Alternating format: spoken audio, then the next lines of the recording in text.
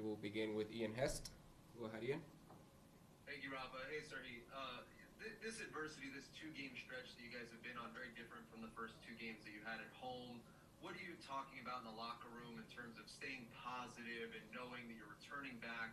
Just two games and a long season left to go for you guys. Yes, it's this season like marathon, and we won the first two games, and after we lose two games, but season it's very long, and I think we play well these two games, and today was a very difficult game. We know Toronto is a great team, and its game was to first goal, and unfortunately they scored first. Franco? Hey, Rafa. Hey, Sergii.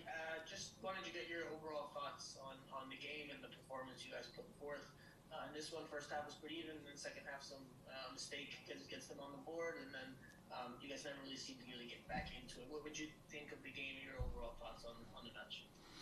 Yes, it's the first time we play well, and it was beginning of second half, and they scored after our mistake, and really it was a difficult game, and we couldn't score more and lose this game. Ian? It was your first time playing with Harvey on that side, with his first MLS start. What did you see from him, his positioning, and how he played tonight? He's a very young guy, and he has big quality, and I think it's future of Inter Miami, because he's a great player. And Franco, I'm not sure you have another one? Yeah? Okay, go ahead.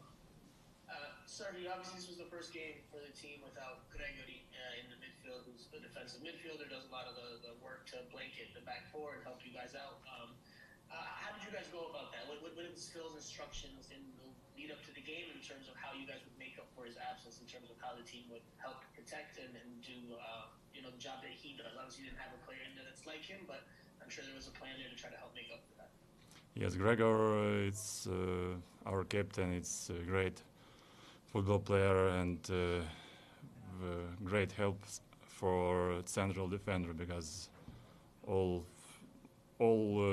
hard work he did on the pitch, and but now we have Bryce, we have Jean Mota, we have other players who can change Gregor, and I think it will be.